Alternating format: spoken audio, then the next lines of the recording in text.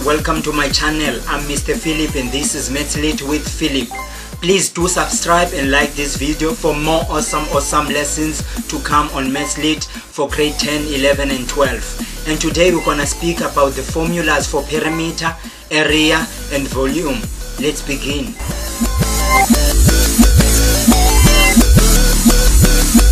The formula for perimeter.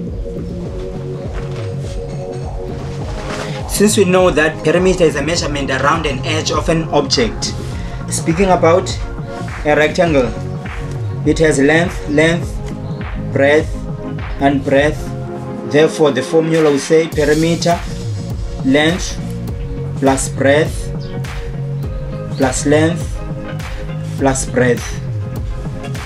For a triangle,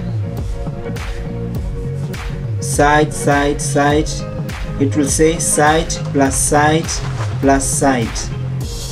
For a square, perimeter will say side times 4, or perimeter side plus side plus side plus side. Area,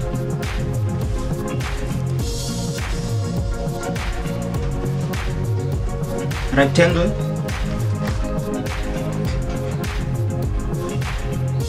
area will say length times breadth.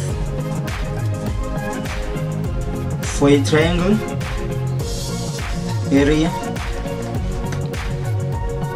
half base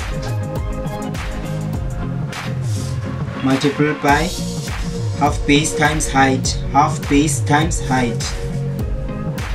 For a square, area side times side. For a formula for volume, a volume is a space occupied inside a three-dimensional shape. If we have a box,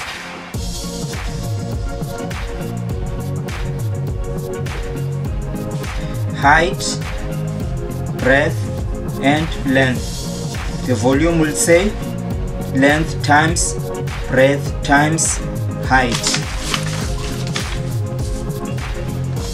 Let's go to the definitions. Perimeter is a measurement around an edge of a shape.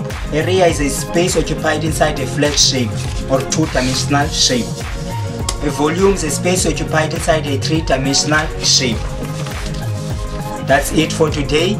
Please do subscribe and like this video for more and more awesome videos. See you then.